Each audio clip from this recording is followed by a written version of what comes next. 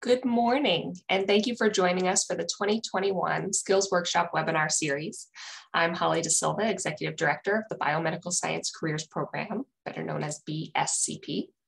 The Skills Workshops webinar series was created to address the needs of underrepresented minority and disadvantaged high school and college students by providing concrete information on the skills needed for success in their academic careers. Today is the fourth webinar in our 8-part series. This session will focus on questions parents and caregivers might have about their students' academic journey. Future session topics include next week's Community College Pathways, which we highly encourage you or your high school student to attend if you're interested in understanding the options available when attending a community college program. We'll also have sessions on interviewing skills, tips for resume and cover letter, and internships and summer opportunities. The series will culminate with an internship fair, which is a new addition this year on October 30th.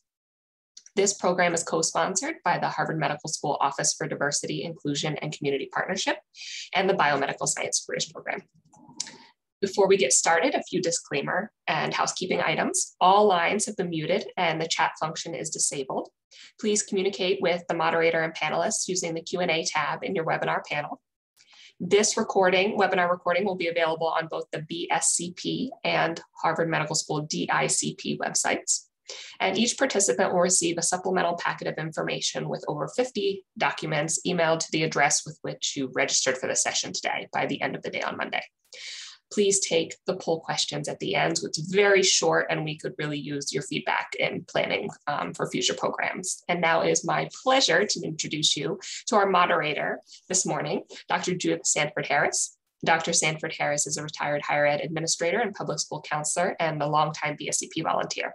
We're so happy to have her here to moderate the session today. Judith? Thank you, Holly.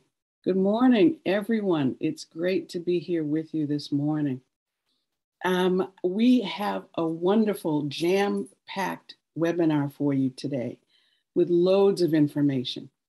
And it's probably going to be overwhelming, but the good thing is, as Holly said, it's all being recorded and will be available to you in the future.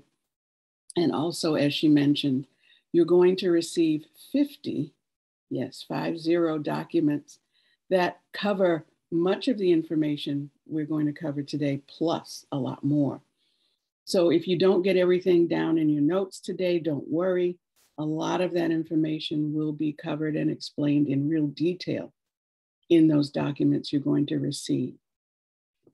Just as a kind of a baseline, as a beginning, let me say, as someone who worked in higher ed for 30 years and who had 2 daughters go to college, and I went to college myself, the process is overwhelming and it can be scary, and that's okay. You're not alone at all. There's loads of information. There are thousands of colleges. As an example, here in Massachusetts alone, in one document I looked at, and I couldn't find the date it was published, probably a couple of years old. So there might have been a few mergers and changes, but in that document, it said that there were 114 colleges and universities in Massachusetts alone. There were 35 colleges and universities in Boston, just in Boston. So for those of you living in Massachusetts, you have a wealth of information and quite a few colleges available to you and your children to look at. And that's why it's so overwhelming. That's only part of it. As an example, there are community colleges, and Holly mentioned that there's a webinar coming up about community colleges. I would encourage you to watch that webinar, even if you're not quite sure that that's what your son or daughter would be interested in, because they offer so many different kinds of programs. They offer introductory programs, what some people might call the first 2 years of a college degree or a 4-year degree. And other programs they offer are just what you need to enter a particular field, like being what some people call an X-ray technician, as an example. And you might only need 2 years of education beyond high school for that. They also typically don't have dorms. Their campuses don't have all the grass and the fancy buildings necessarily. So tuition isn't as high. It means that a student would typically commute, drive back and forth. They have day and evening classes and online classes and so on. So lots of different options in community colleges. Then there are the four-year colleges that a lot of people call them four-year, that offer a bachelor's degree, or some call it a BA or a BS, or there are a number of letters that might follow the name of that degree. And those are what I would call the traditional degree programs.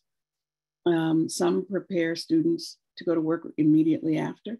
For others, it's still just the beginning and you still need to go to a graduate school, a master's program, a degree beyond what is a traditional college, for law, for medicine, for dentistry, for lots of different fields. So there's lots of information. We'll cover some of that today. We can't cover it all, but we hope you know that we'll try to answer your questions as best we can. We have wonderful panelists here today, and I'll introduce them to you now. We have Mr. Stephen Abbott, Associate Director of Admissions and Coordinator of Native and Indigenous Outreach at Dartmouth. We have Mr. Jonathan Hughes, Associate Director of College Planning and Education at the Massachusetts Educational Financing Authority, also known as MEFA. We have Ms. Thalia Jimenez, an Education Advisor at the MassEdCO Education and Career Planning Center in Boston. And last but not least, Ms.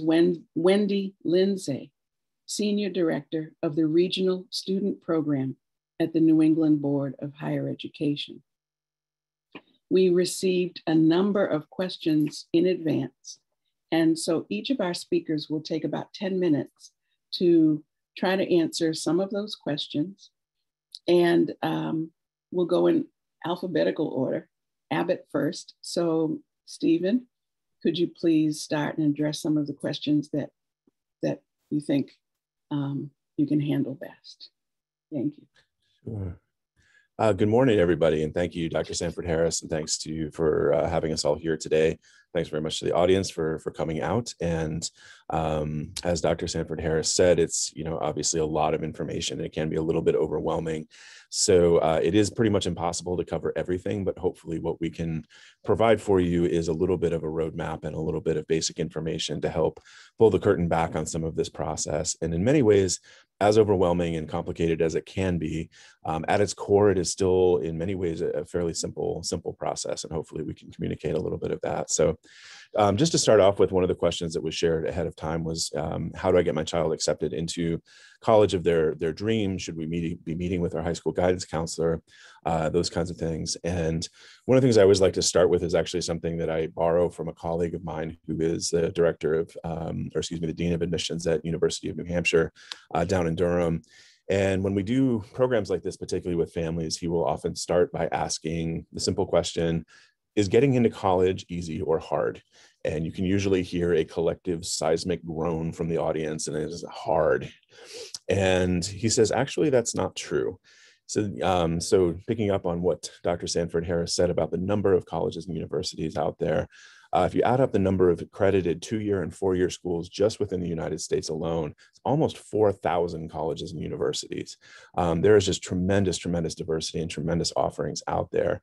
And about 90% of them are either open enrollment, or they will tell you very clearly, if you have this GPA or whatever their requirements might be, what it takes to get into those institutions. It's only about 10% that fall into the category of what we call selective or highly selective institutions. And yet that occupies a lot of the bandwidth of the conversations that you hear about colleges, because those are the more complicated applications. Oftentimes, those are the institutions that are sometimes the well-known names. They might be the flagship state school. They might be the Ivy League and Ivy Plus schools. They might be the better known, selective liberal arts institutions, those kinds of things. But it is important to remember that, that's only about 10% of the colleges and universities out there. And so the first things that I really encourage people to think about to maintain sanity during this process is really not to try to focus on only one school, particularly if your student is looking at those more selective institutions. So curating a good list of institutions is really, really key. So having more than one option that someone's considering, and particularly incorporating into that what oftentimes people will refer to as an anchor school, or someplace where you're pretty much guaranteed to get in. And so the really, really important process, or the most important part of this process, and if we take nothing else out of today, I hope this will kind of resonate loud and clear, is there's no such thing as the best school. There's only the best school for your student.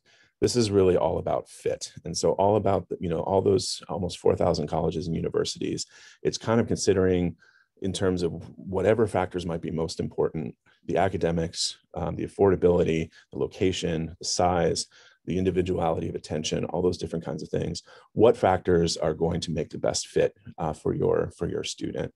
So curating a list of institutions with one school that you're fairly confident you're going to get into, or guaranteed to get into, will leave you with a lot of great options in the process as you go through. So I think for parents, for families, being involved, being supportive is wonderful, but also it's really important to allow the student to guide this process, because it is a very, very individualized one, and it's a very personal one. And so another similar question was, how can I help my child prepare for the admissions process and enhance my own understanding of the college application process? And one of the most important things that I encourage people to do really is to try to tune out the noise, tune out the static. There is so much pressure, and where these things get so complicated is because everybody thinks they have a secret. So everybody that you talk to, every teacher, every private counselor, every website, every poll, every magazine article, Uncle Joe and the mailman all can tell you, like, the way you get into a college is this way. Pretty much any sentence that begins that way, you can ignore the rest of the sentence, okay? The only way to make that sentence true is by saying the way you get into college is apply, okay? That's really the bottom line. Beyond that, there are no secrets. And a lot of times people get really caught up in this idea that there's something that we don't know. There's something that somebody has figured out and all that kind of stuff. The reality is most of these selective schools, as the ones that we're talking about, use what we call a holistic process. So our goal is not just to look at what is your GPA, what is your SAT score, add those two together, divide by 2, and you get in, you don't get in. What's happening in most of these institutions, we are building a community. So we really want to know everything about the student. So the application is really a form of storytelling. It's the opportunity for your student to put themselves out there in a real and authentic way. So we had, last year at Dartmouth, we had over 28,000 applications. Our class is 1,100 students. So if there was only one type of student that was getting in, that community in this place would be really, really boring. Of all those 1,100 students who ultimately came in as first-year students this year, everybody had a different story. Everybody had a different background. There are no rights, there are no wrongs. What we're really trying to do is build a community of students. So the more you can encourage your student to be authentic, to not worry about what is it that colleges want to hear. I always feel like that's such a dangerous sentence in this process, or a dangerous idea, is because I hear people saying this all the time, oh, I don't think colleges want to hear about that. Colleges want to hear about who you are and what's important to you. And that's really the end of it. So the more that you can encourage people to be authentic, the more you can tune out that noise, the better off and the more sane this whole process is really going to be for your student. I often joke with students, but it's actually kind of true, that there are probably 2 points in your life where you will receive more unsolicited advice than any other. One is if you decide to get married, and the other is if you decide to go to college. And in both cases, about 90% of what you're told will be well-intentioned, but completely wrong. So it is because, like marriage, this is a very personal process. It's a very individualized process, and it's one that you will figure out as you go along. So it is really important, again, to have that authenticity, to have that personal storytelling in the application process. That is really what we're looking for. And as a brief aside, one place where I see particularly a lot of our first-gen students, a lot of our low-income students, many students of color, really selling themselves short is that they don't talk about the things that they do outside of school. And it's really important to understand that the things that you do with your family, the things that you do with your community, the things that you might do with a faith community, all of those things matter tremendously and often are the greatest sources of differentiation as an applicant than we see in colleges, that scholarship agencies will see. So it's really, really important to focus on that, again, that whole aspect. It's not just about the things that people do in school. Just as a couple of other quick bullet point suggestions, number one is don't pay for resources. There are tremendous, tremendous free resources out there.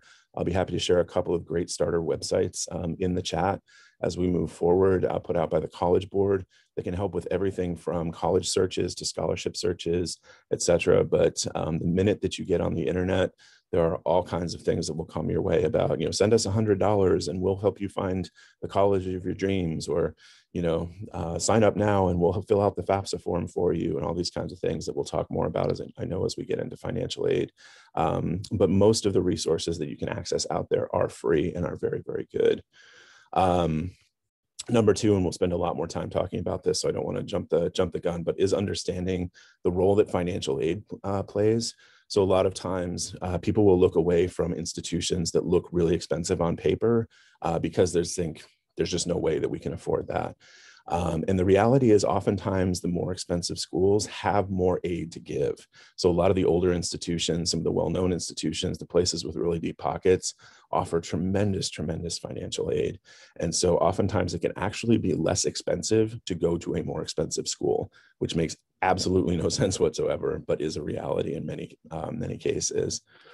And also one other point that I think is often confusing for particularly a lot of first-generation families is that your choice of college and your choice of college major does not necessarily equal your career.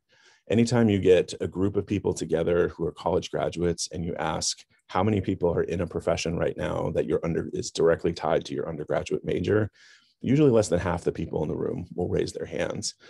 And one of the things that I think, even as someone who has been in higher education for 25 years and watched so much of this unfold, that's very, very difficult to understand or really internalize, is that the professional arena is changing so quickly right now.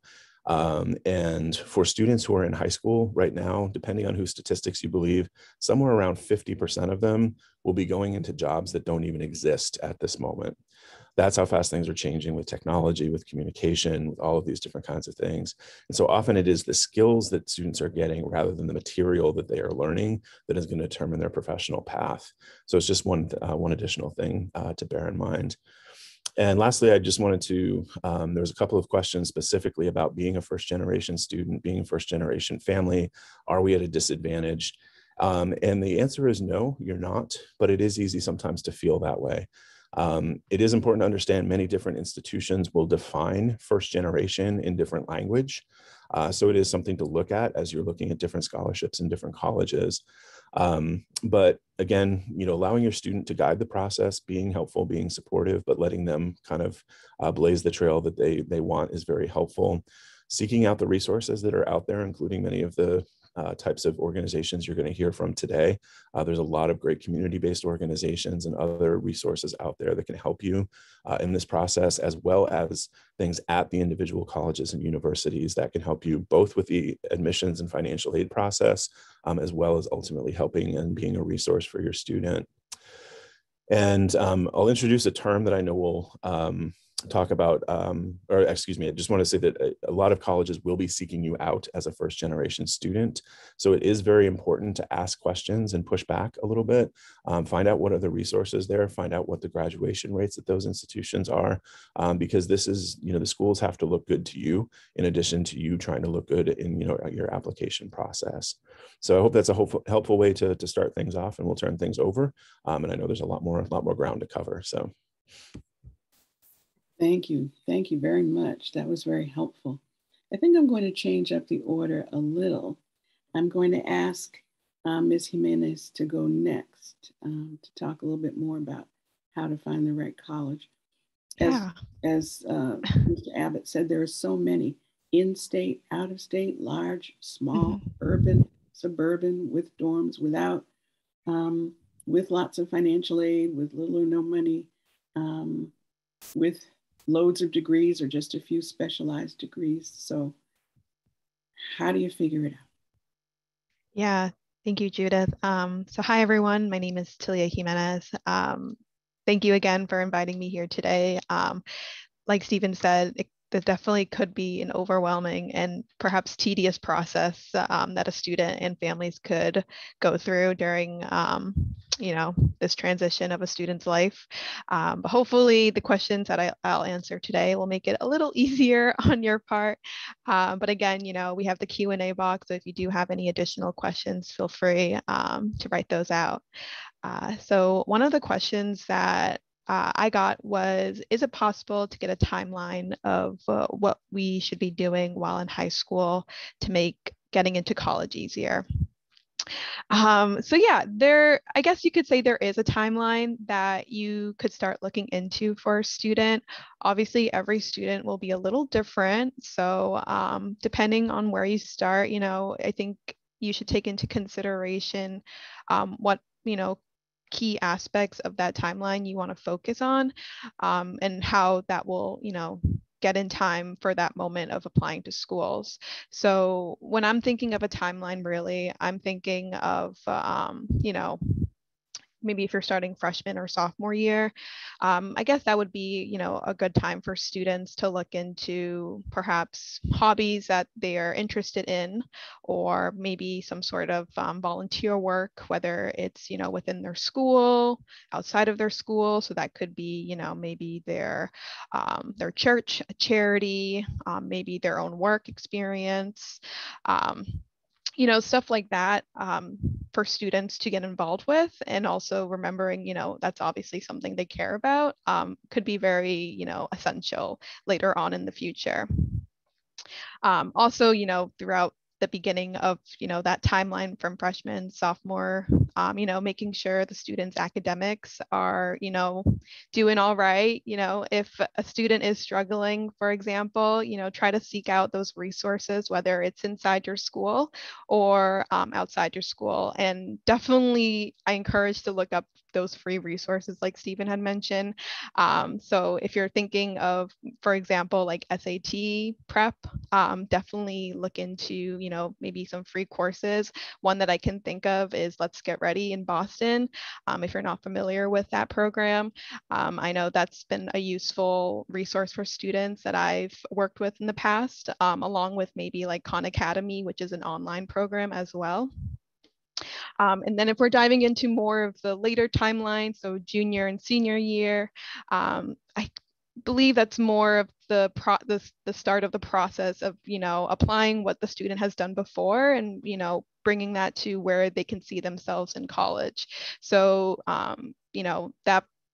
that portion of the timeline showing students, or at least students will demonstrate an interest in what college they would like to be interested in or applying to. So perhaps that could be maybe, attending a college fair, whether it's in person or virtually, maybe opting in an interview with the admissions counselor at the school, or, engaging in some virtual sessions with them, kind of just showing, the school itself that you are interested of their university. And then along, obviously, the last part would be more of like the application process. So making sure students, are starting early with that process in that timeline. So whether it's requesting letters of recommendation, either at the beginning or like towards the end of your junior year, or maybe at the beginning of your senior year, perhaps starting your college essay towards, the start of your senior year. And then also, if you're looking more in the financial aspect, perhaps, starting your FAFSA early on. That's something to consider as well. I'm sure we'll dive into a little more later on in this presentation. But that's kind of what I see it as in terms of a timeline. Again, every student can be a little different. So maybe some students might start a little later, which is totally okay.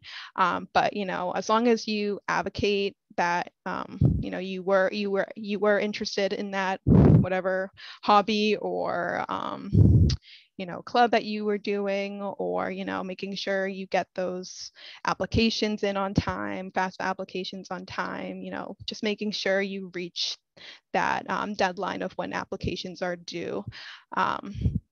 So that's how I kind of see it as a timeline.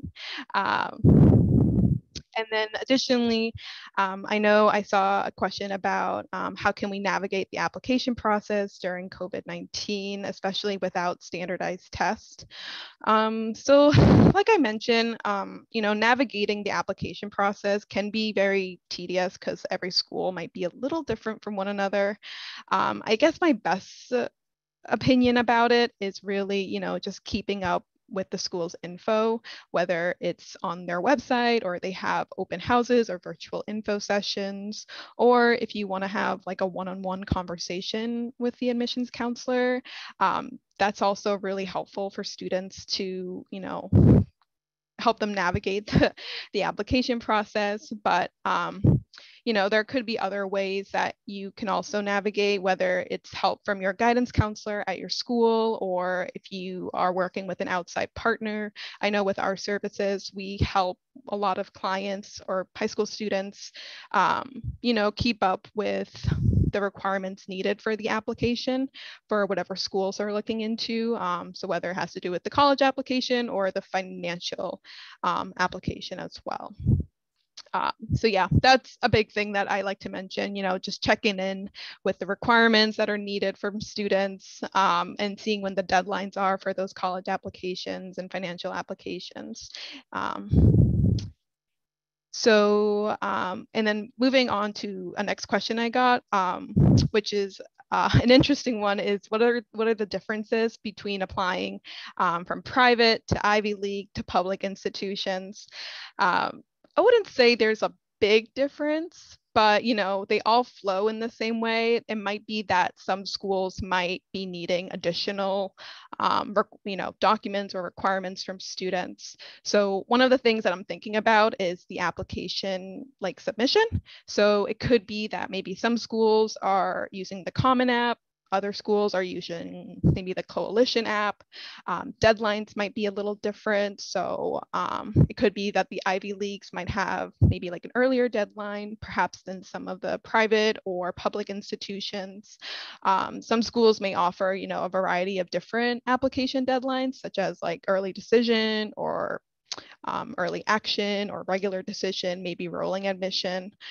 So there are a couple of things that could be different when it comes to the submission itself of the application. Additionally to that, sometimes the application or the college application can require students to do maybe or at least submit perhaps more documents. So it could be maybe the student might need to write more of the writing supplements for a certain school. It could be maybe the student needs to submit a standardized test as opposed to another school, or transcripts, or maybe a number of recommendations. The list can go on, but making sure you check in with those deadlines is the key to really making sure you submit everything in the right manner. Along with, if you're looking more on the financial aid side as well, it could be that certain schools might ask for the CSS profile from College Board. That's another thing that students might forget, students and parents might forget, that there are certain schools that might ask for that additional application submission. So definitely, again, to just keep up with the school's requirements and seeing what they may need for the student to submit. And then one of the other questions I also got was what opportunities are available for Latinos. So in terms of opportunities, I think there are a lot of them. Not sure which specifically you're looking for in terms of opportunities, but there are scholarship opportunities. There are also enrichment programs that students can look into. I know for scholarships, there's a whole bunch of scholarships out there. And again, that could also be tedious, just going through multiple scholarships with students and parents. But a couple that I'm thinking of are probably the Hispanic Scholarship Fund. That's one that I always recommend students to look into. There's also the League of United Latin American Citizens. That's another one that I tell students about. If your student is looking more in the local side of scholarships though. They can look into more of Boston scholarships. So maybe like the Edwards, City of Boston, maybe in the New England area. So the Stevens Phillips Scholarship as well. Those are other sorts of scholarships that students can look into. And definitely I can provide those scholarship links later on in the chat if I have time to do that. And then in terms of enrichment programs, if you're thinking locally, so if you're in the Boston area, I believe it's pronounced Sociedad Latina. That's an enrichment program that I've seen a lot of students look into if they are, needing to develop, their professional skills or looking to get more access with the college process. And then so often groups I'm thinking of is maybe like MGH Youth Scholars, if you are thinking about that science route, or maybe thinking of doing a career in that as well. But yeah, and then the last question I got was, where should I go for help with financial aid or other methods of funding my child's education? So I'll try to touch up a little bit on that. But like I was mentioning, with the financial aid, I think definitely look into partners that can help you, review that financial aid part if you are confused about it. I know with our services, we definitely help a lot of parents and families and students look into the financial aid aspect and seeing, what might be the most appropriate step for them. Oh, sorry, I think my time is up. Sorry, I'm like ranting on. I could go on for all this. We'll come back to you later. I know we'll have lots of questions. So thank you so much. Okay, and I think I'm really going to go out of order. So Jonathan, I'm going to save you for last because everyone wants to know about financial aid. But before that, I want to go to Ms. Lindsay, who can talk about a program that covers a number of these different topics that we've talked about so far, including financial aid, but also location and public and private and other stuff. So, Ms. Lindsay. Thank you. Good morning, everyone. So one question that we've had is, are there different types of financial aid based on the type of school and maybe on the type of program that you're planning to study or where you're from? In terms of what state you live in. So there is actually a program that blends or addresses all of those. It's called within New England, the Regional Student Program. And so that program helps students that live in the 6 New England states access degree programs out of state at reduced tuition.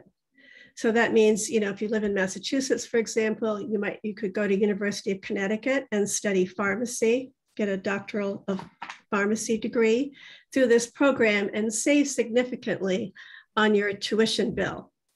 Save about $13,000 a year in tuition at University of Connecticut for the pharmacy program. So there are hundreds of programs like that on all degree levels, associate, bachelor's, and graduate, that are available. And I can share the link to more information about it. So it is based on, where you live, what state you live in, what program you're going to study, and the fact that you're going to a state college or university out of state within New England. And if you happen to be living outside New England, there are programs like this elsewhere in the country. There are 3 other programs like it that are all based within a region of the country. And they're a little bit different than a typical scholarship because they're actually a reduction on your tuition. So they're not like a typical scholarship where you would have to apply for the scholarship. This program, you fill out your application for admission, and then once you're accepted in that program, then you're going to be eligible to pay that reduced rate. In terms of how to find out about financial aid generally, and about the different sources, someone asked about how do I find out about funding opportunities from governments foundations, professional and trade organizations, universities, and private sources. Well, in terms of government programs, there are federal programs, there are state programs, and then sometimes there are city programs. So for the federal government, they have loans, low interest loans, they have grants, and they have what's called work study, which are funds that are awarded where students can earn up to a certain amount of money by working on the campus or for another nonprofit organization. The states all have programs as well, and each state would have a website that would have information about their scholarship and grant programs. Like for Massachusetts, for example, it's the Office of Student Financial Aid. So they would list all the grants and scholarships that you might be eligible for, that your student might be eligible for. In terms of the college's financial aid programs, scholarships and grants, they would have information on that within their financial aid office. And then to do a broader search, there are a lot of scholarship directories available. There are scholarship directories online. For example, the College Board's website, Big Future, they have a scholarship search. There's another organization, fastweb.com, that has a database of scholarships that you can search. And then if you prefer to look at print directories, there are print directories that you could access in your local public library. Your high school guidance office should also have that information. And then there are private companies that also will help with tuition, and that is something that you could investigate locally. Your high school guidance offices may know about local opportunities through nonprofit organizations or foundations. Another question that came up was, does my child need to declare a major right away, and how do I help them decide? Well, it's true that they do not need to declare a major right away. A lot of students do enter college as undecided. And then during the freshman year, they may choose a major. And then the sophomore year, start taking the courses that are required for that major. But it's not unusual for students to change their major when they're in college because they're not sure perhaps of what they want to study. Early on, it's not a bad idea for them to encourage your child to maybe talk to someone who's in a career that they might be interested in and ask them, what was their path to get to their career. It may not have been a direct path, and the major they studied might not have been precisely in that area that they're now working in. But that could be helpful for them to learn about the various paths that students that people have taken to get to their careers. Maybe they started at a community college and then they transferred to a four-year college, got their bachelor's degree, and then maybe they went on to get a graduate degree eventually. Or maybe they stopped after their associate degree. So there are many different paths to the types of education that someone can access beyond high school. Some people may just get a certificate initially and start working, and then later on continue on with their education. And then in terms of how can you help your child in their college search, I think we've talked about that a little bit already, that there are many resources available and there are free resources. There's no reason to feel like you need to pay to have someone help your student or help you advise your student about opportunities for college and for financial aid. So I think we will be sharing with you a lot of resources, online resources, and print resources and names of groups that can help you.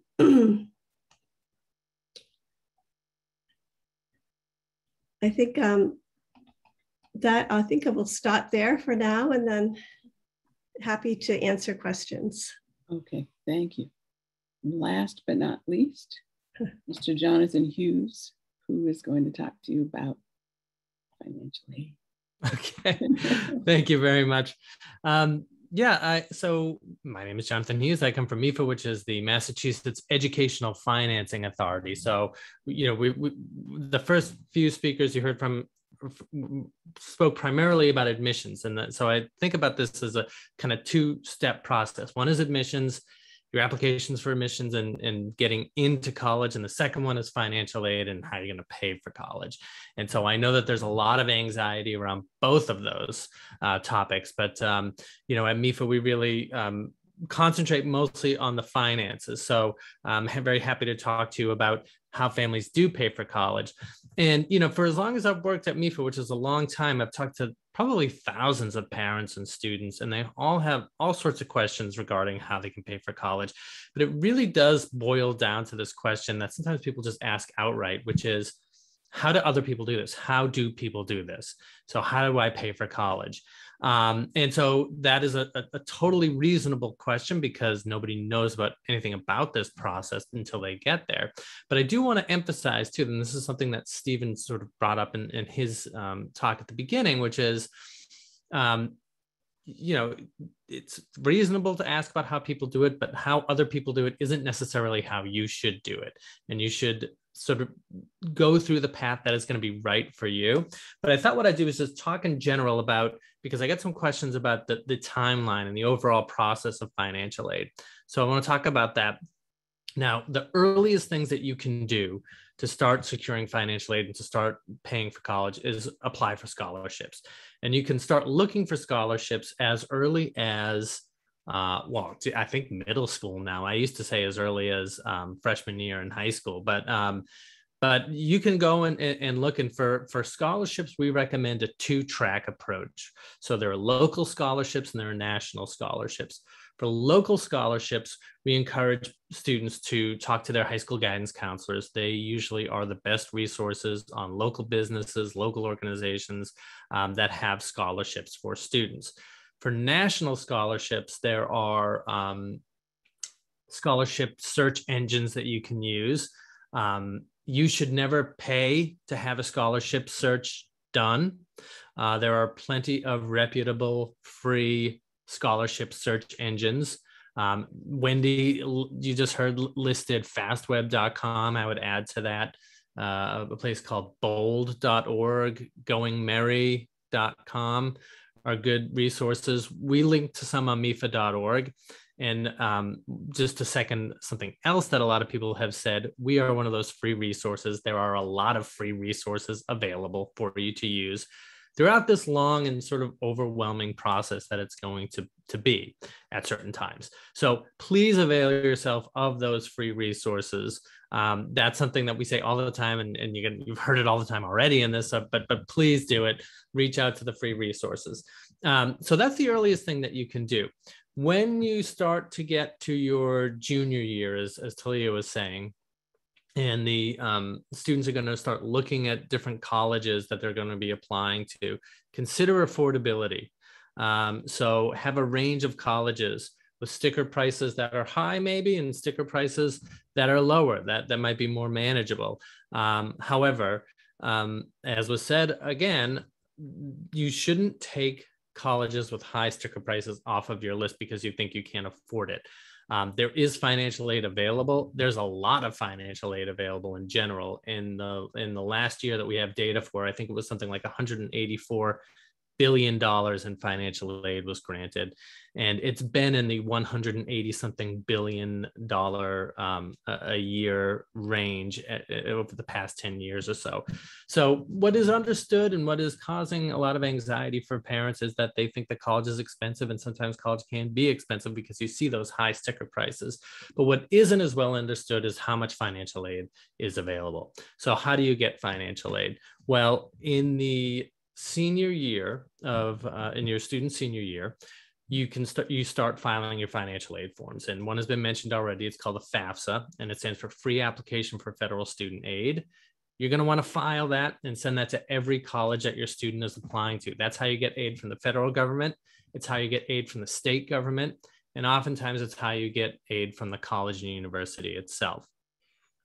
In addition, and this is the second really important thing that if you don't remember anything else, remember this. you want to make sure when you're compiling your list, when you're looking at your colleges, you check not only when the admissions applications need to be in, but when the financial aid applications have to be in. So you want to see, they're going to get a FAFSA. So what is the date that which you have to submit that FAFSA on? And then secondly, they may ask for additional forms, the most common of which is called a CSS profile. And so just make sure you know what the college is requesting in terms of forms, what they want and when they want it by. The reason is colleges will have deadlines, and if you miss a deadline at a college, you shouldn't expect to get any financial aid from that college. So you definitely don't want to do that. So you want to file your FAFSA, send it to every college. If a college requires a CSS profile, you want to send that as well by the college deadlines. And then, you know, depending, you can be applying regular decision, you can be applying early or early action. They might have different deadlines, but just make sure you don't miss any deadlines at the college when you're filing your financial aid form. And so what that does, what those forms do, is they take a look at your finances as a family. So they'll look at your income as parents, they'll look at student income if there is any, they'll look at assets of the parent, they'll look at any student assets if there are any, and they will put that all through a formula and determine how much financial aid you're going to be eligible for. So that can be a nerve-wracking process. That is actually what I should say, is that determines how much need-based financial aid that you're eligible for. And so what that means is there's two ways that they award financial aid. One is need-based, so it's based on your finances and how much you can afford to pay according to the formula. And the second way is merit. So this is not based on family finances, but it's in recognition of something that the student has done, and it's student achievement. So you think about merit aid, you think about things like academic scholarships or athletic scholarships. So these are things that are in recognition, once again, of student achievement. So there's two different ways that financial aid can be awarded. Your financial aid forms only assess your need-based financial aid eligibility. Most of the time, the merit-based, the academic scholarships, these come from the colleges and universities themselves. And so every college has a different practice. Some colleges give out a lot of merit scholarship. Some colleges don't give out any merit scholarship. It really just depends on the college. And it's a question that you can ask the college if they give out merit aid. I will say one other thing, because that brings to mind another thing that we talk about a lot, which is if you're not sure, reach out to the financial aid office. And so this is a good thing to remember throughout this entire process when you're filing your financial aid forms and when you're sort of exploring colleges. If you have questions about paying for college and how colleges will view certain things, reach out to the financial aid office and ask. It can be scary to do. It can be a little intimidating to reach out, especially if it has to do with maybe messy circumstances in your life, if there's a divorce, if there's a job loss, and you know, it's not something that you are comfortable talking about, but it's something that colleges want to know. They can make adjustments based on your actual circumstances, but they won't do that if they don't know. So reach out to the college, find a friend in the financial aid office, get these conversations going. They are there as a resource to help you. Let me see here. And then so I think that can be it for my spiel. I want to see if there are any questions that I didn't get to. So how do I find scholarships that fit our needs? I think we discussed that. We discussed the timeline of the financial aid process, the different forms that you need to file. Oh, okay, so this is a good question. What are my chances of getting financial aid if we're not at poverty level, but also don't make enough to outright pay? Are loans my only option? Okay, so this is good because this is something that a lot of people worry about.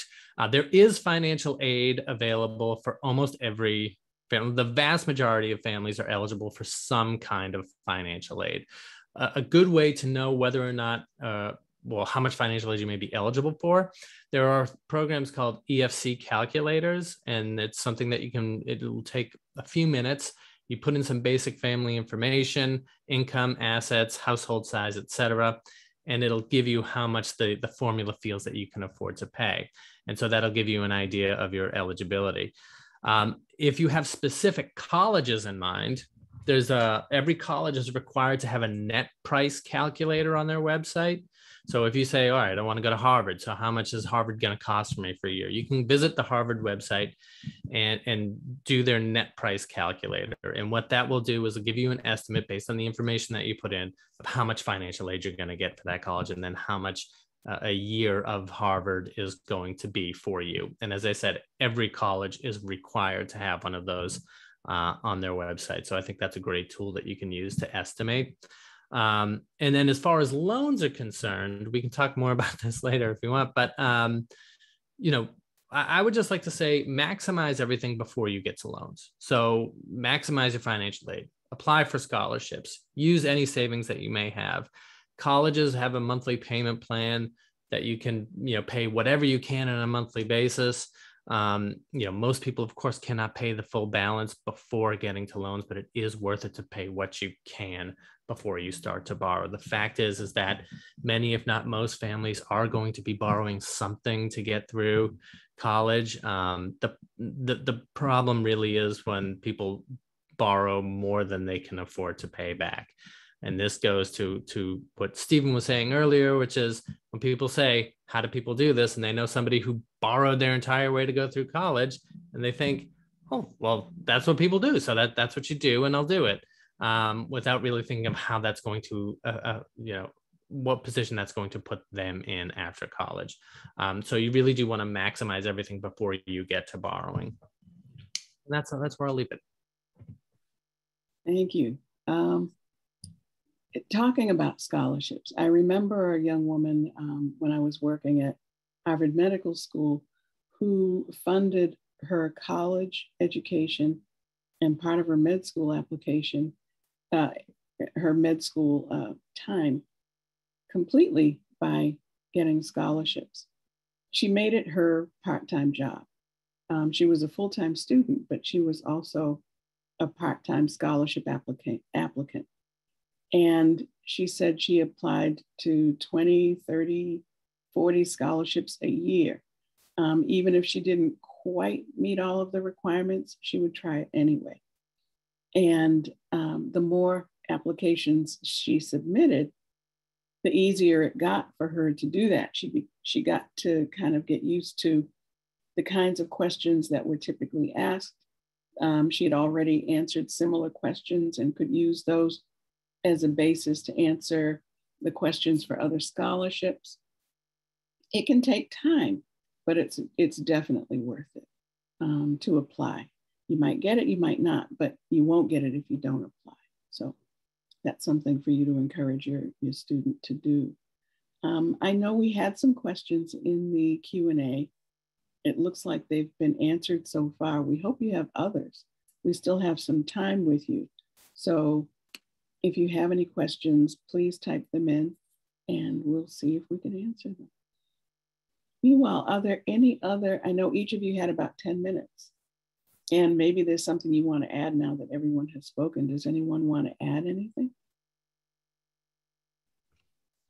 I was just wanted to add something on this fantastic information on the financial aid.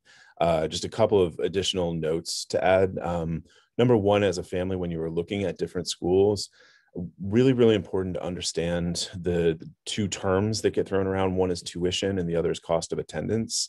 And so tuition is, oftentimes people conflate the two, and tuition is really just what you pay to attend classes. So it's basically your registration fee in order to take your courses. But obviously, particularly if you're in a residential school environment, you're going to have a lot of other expenses as well. But even if you're a commuter student, you're still going to have books, you're still going to have meals, you're still going to have transportation, oftentimes student fees, all different kinds of things, in addition to dorm fees, meal plans, all those kinds of things for residential schools. So when a school says a cost of attendance, generally what they're trying to do is anticipate everything that you're having to spend versus just what it would pay, what you would pay to go to class. So oftentimes some of the reasons that a lot of independent or private schools look more expensive is because they're actually quoting you cost of attendance, whereas a public institution may more often be quoting just the tuition. So it's always important to remember, and even when we throw around terms like a tuition waiver, or we'll, reduce your tuition by X amount, there's still all those other expenses on top of that. So it's oftentimes not apples to apples when you're looking at costs, and those that differentiation is really important to understand. And the other thing, tying the financial aid back to the admissions question as well, there are also two different types of institutions out there. One is called a need blind institution, and the other is a need aware. And so schools will, a need aware institution is a school that will look at whether or not you are going to need financial aid, and perhaps how much financial aid you might need as a condition of your admission. Basically, what's going to happen in that situation is that these are generally both tend to be schools that want to be able to offer you 100% of whatever your family's demonstrated need is. So that need-based financial aid that Jonathan was talking about. So they want to meet that commitment, but they don't want to admit you if they can't meet that commitment. So that's what need aware means. Need blind are the lucky few institutions that have deep enough pockets that they can meet 100% of your demonstrated need without considering how much money you're going to need. So those institutions are unfortunately few and far between. And they do tend to be some of the more highly selective institutions, but the schools that can guarantee to meet 100% of your demonstrated need and are also need blind, that takes a lot of that pressure, the financial aid off of a family. But again, they also tend to be very highly selective. So you want to make sure that you're not just banking on that as your only possibility. Thank you. Okay, we have a few questions in the Q&A. The first one is there a scholarship for someone who's returning to school? Anyone want to take that?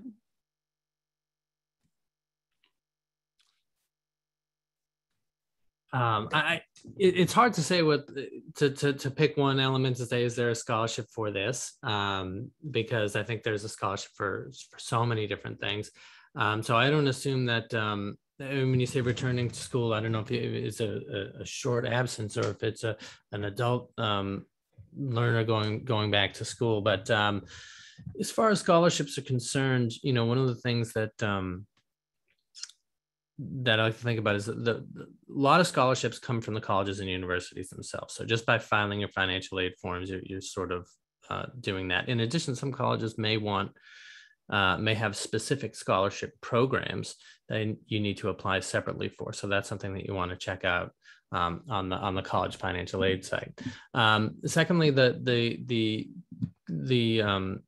stipulations are going to be different from everyone who's sort of offering scholarships. So it's one of those things where I would go to one of those scholarship search engines that I was talking about and create a profile. And what they'll do is they'll filter your scholarship opportunities based on the profile that you create. So a returning student may yield some specific results. That's probably the best that I could do, but I don't know if anybody else has any other information on that. Anyone else? Okay, yeah, that's probably the best way. Those sites will ask you, as Jonathan said, to create a profile, and you can put in whether you want to be close to home, like you want to look at Massachusetts schools or schools in any part of the country, whether you have any particular interests or talents like music. There might be scholarships for musicians or artists or people who knit, or there are so many different kinds of scholarships out there.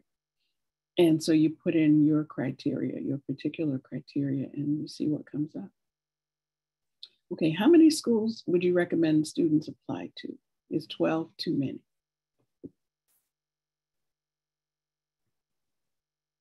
I can start with this, and if others have advice, by all means jump in. I think, again, one of the frustrating parts of this process, I think for most people, particularly when talking to admissions officers, I know, is that most of our answers usually begin with, well, it depends. So it depends.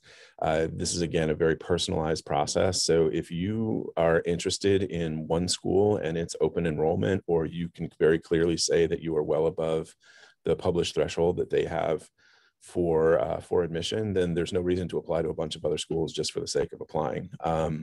However, if you are looking at more of a list, curating a list, as we talked about in the beginning, generally speaking, my personal advice is anywhere between 3 and 8 is usually a healthy kind of medium to think about. There are students that I know who have applied to 35 colleges, and I think that gets to be a lot. It's a lot of applications. It's a lot of application fees, most importantly. And it probably just means that the student hasn't really done enough to focus their interests. Again, it's not really about quantity in terms of how many schools you're applying to. It's the quality. Number one, again, you want to focus on those schools that are a good fit. Think about at least that one anchor school on your list. And then as you're thinking about maybe a few reach schools in there, a few dream schools, whatever you might want to call them, those are great things to have in there. But going too much beyond 8 or maybe 10 starts to get to be a lot. And again, you want to remember that most schools are going to have application fees. And while there are fee waivers available through a lot of sources, which I highly encourage people to seek out because they can save you quite a bit of money, they are often limited. So they will sometimes only give you 5 schools, 8 schools, 10 schools, whatever it might be. But sooner or later, you will run out of those as well. So I think, again, personal choice. There aren't really rights and wrongs necessarily. But my general advice to people is somewhere between 3 and 8 if you're looking at a variety of schools. What's the typical cost for applications nowadays? Is it $75 each? For a lot of independent schools, it can be $75 to $85. Some schools, it can be as low as $25, $35. But it'll depend, again, on the institution. But a lot of the Common App schools are up around the $80 mark. So, and Thalia, do you offer fee waivers through MassEdCO? Yes, we do offer fee waivers.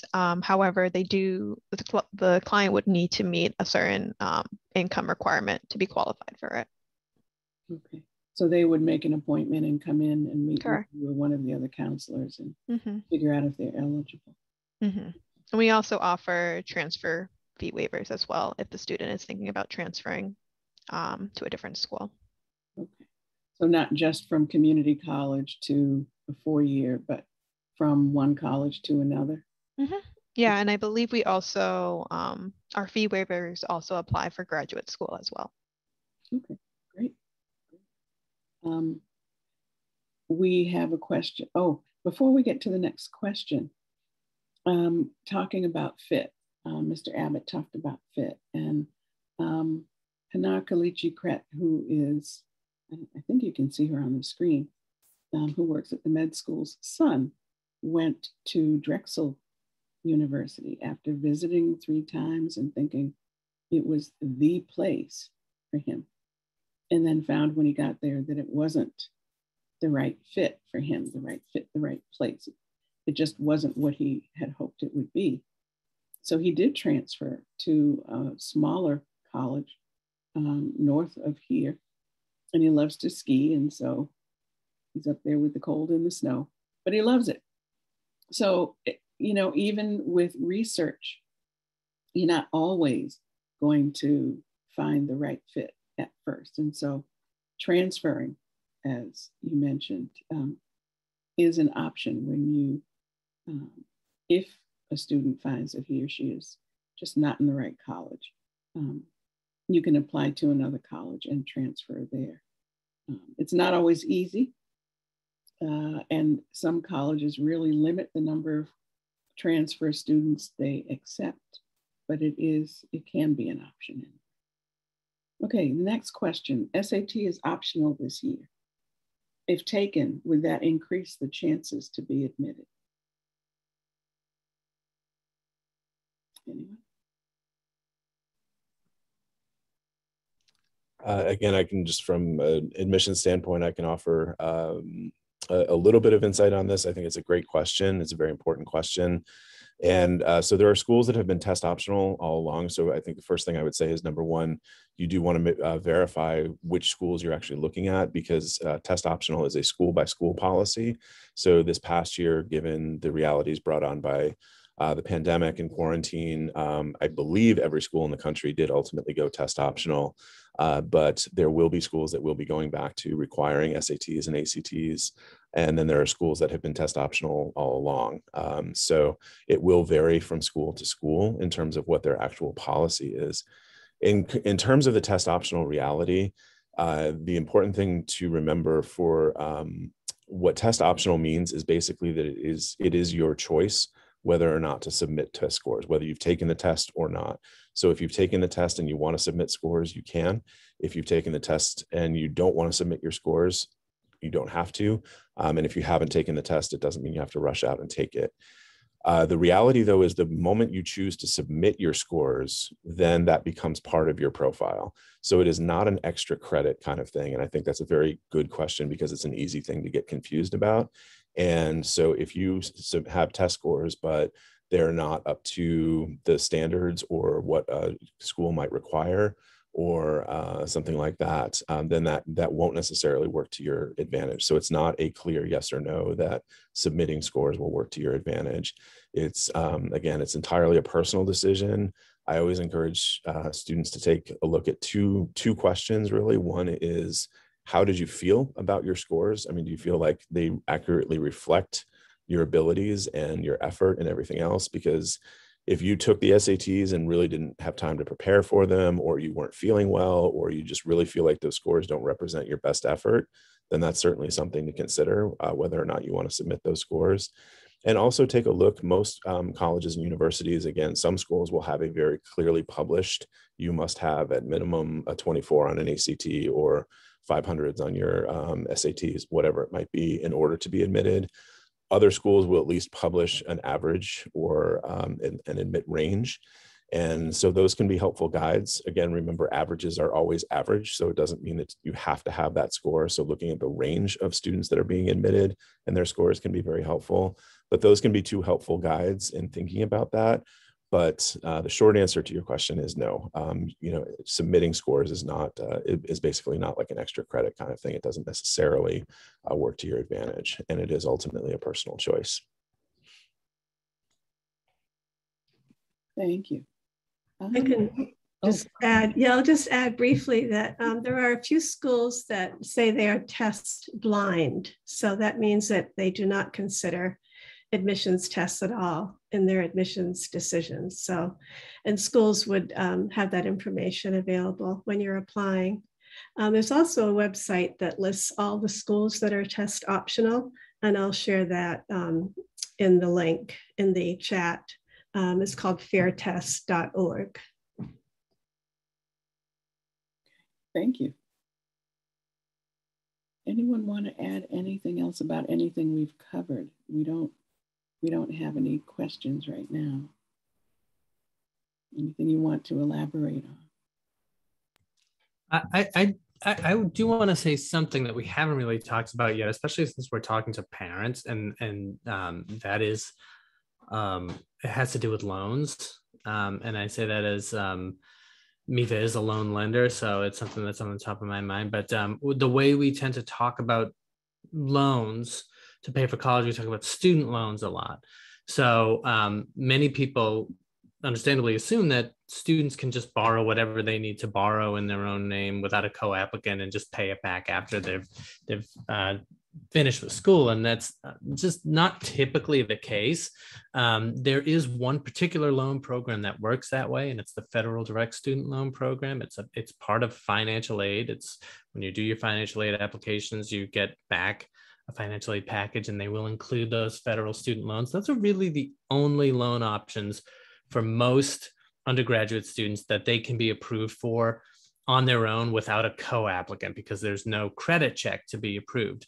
And they have loan limits that so for freshmen, students can borrow $5,500 in their own name without a co-applicant, and begin to pay it back after they graduate or leave school. For sophomore year, that goes up to $6,500. For junior year, it goes up to $7,500, and so on.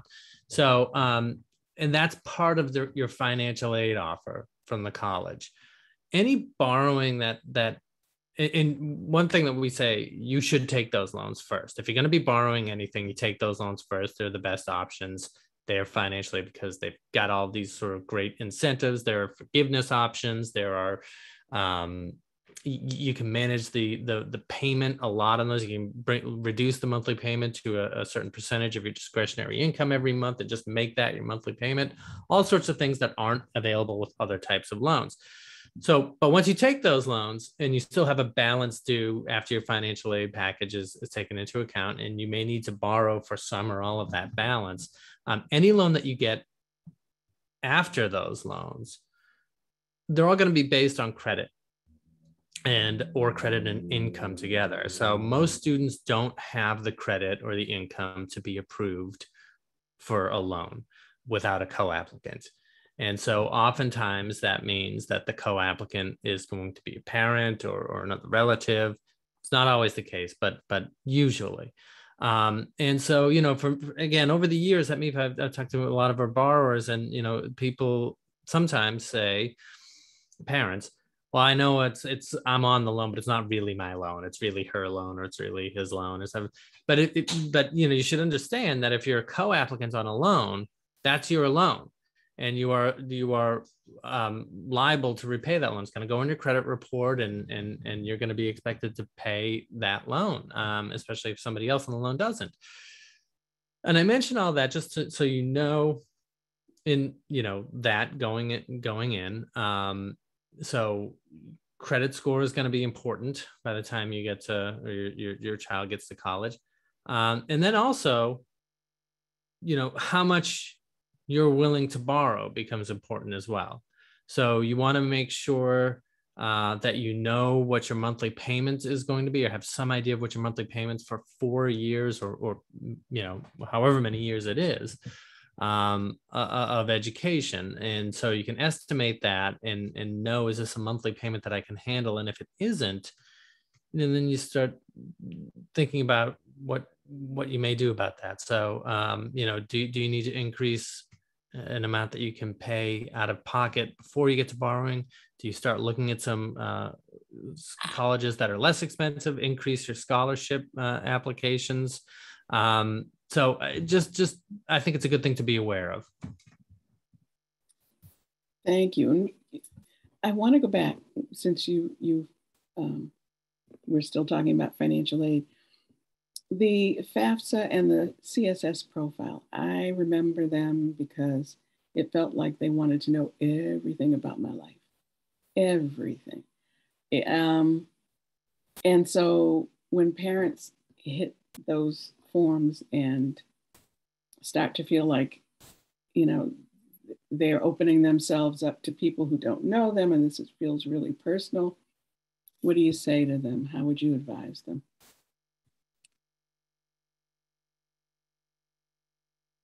You're on mute. Sorry about that. Yeah. So I would say that, first of all, I know that everybody's situation is a little bit different, so people might have complications to this, but in general, do the best that you can. Try to answer the questions as honestly and as accurately as you can. If there are things, this is particular with the FAFSA as well. The FAFSA is a one-size-fits-all form. Goes to every college. They ask questions and they have specific answers. So, for example, when they're looking this year at your income, they're going to be looking at the year 2020 for your income, how much you earned in 2020. Well, if a lot of people have lost jobs since 2020.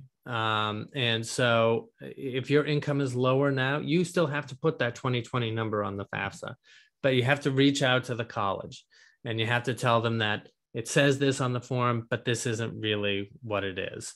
Be ready to document that. They can make changes based on that. So I would say to be as honest and accurate as possible, and to reach out to the financial aid office with any information that is not captured that is going to impact your ability to pay for college, because they can often make adjustments to accommodate that.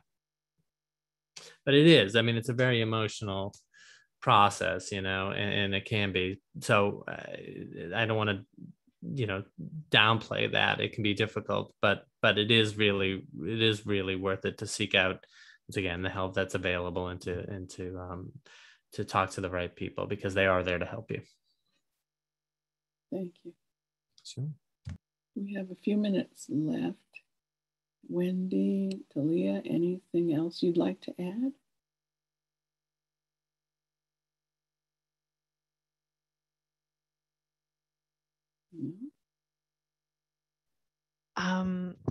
I can add a little bit about our services at our planning center. So even though our physical location is at the Boston Public Library, we are doing right now virtual one-on-one meetings with clients, whether they are students, you know, high school students, or, you know, maybe like adult learners going back into school. We help folks in those areas, whether it has to do with the college application or the FAFSA application.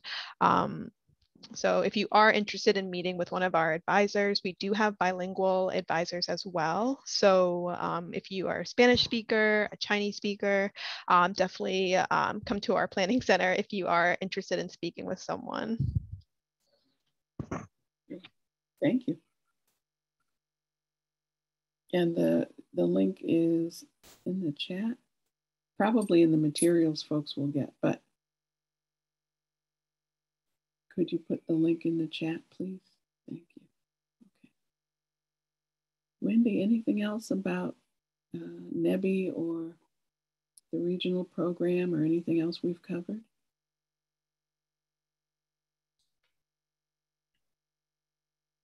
I think I would just encourage people to, you know, check every resource that's available, you know, including resources that we have at the New England Board of Higher Education. We also have information on college planning resources and financial aid resources on our website, in addition to information about the regional student program. The New England Board has also started to work with facilitating transfer from community colleges to independent colleges and universities in Massachusetts. So that's something to look at as well. The idea is that the four-year colleges would accept the credits from community colleges when students are transferring, so they don't lose ground with their studies. So that's a new area that NEBI, the New England Board of Higher Education, has been involved with. And I can share the link to that information too in the chat. Thank you. Welcome. Holly, are we about out of time? Or, okay, so I want to thank you all for joining us. I want to thank my panelists very much for all of the excellent information you've provided. And I hope, parents, that you will check out some of the other webinars that are coming up that Holly has mentioned. And right now, I'm going to turn it back to you, and thank you all so much. Thank you, Dr. Sanford-Harris. And thank you to our panelists. It was a wonderful, wonderful panel, very informative. And to those of you who are joining us, thank you for taking time out of your Saturday morning to get some of this information. We're happy you could be here.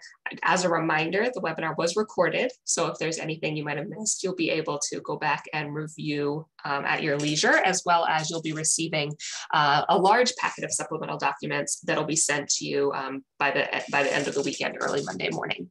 So please keep an eye out for that. I am going to launch a short poll. It is very short, but we could use your feedback. Put that now. And as a reminder, the slide that just went up is the upcoming webinars. So you can register for them at bscp.org, where you registered for this one. And we hope you can join us for some of the future panelists. So thank you again for joining us, and we hope to see you back here later on in the month. Thank you. Thank you all.